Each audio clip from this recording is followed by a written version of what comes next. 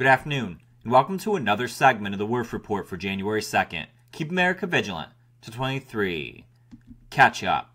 Welcome back, everyone, and a very happy new year. Let's catch up on what we missed while I was out.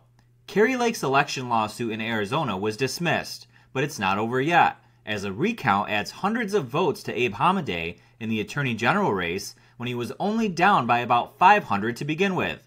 The corrupt January 6th committee transcripts reveal Ray Epps admitted to orchestrating the incident that day.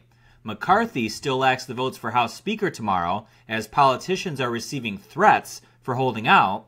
The mandate of a kill switch on all new vehicles was buried in the corrupt infrastructure bill. Bolsonaro rules out military intervention in Brazil.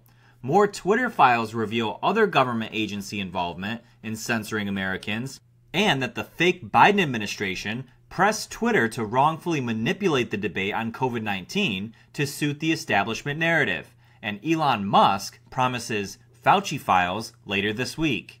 First, to the corrupt January 6th committee, which released interviews that took place over the last 2 years last week, including their interview with suspected FBI plant Ray Epps.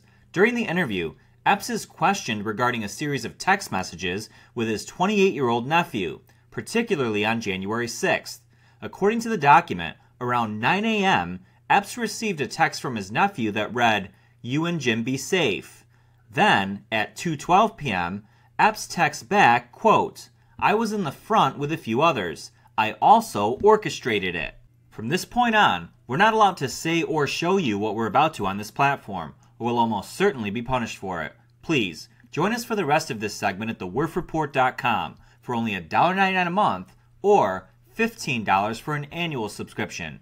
Your support helps us do what we do. See you there.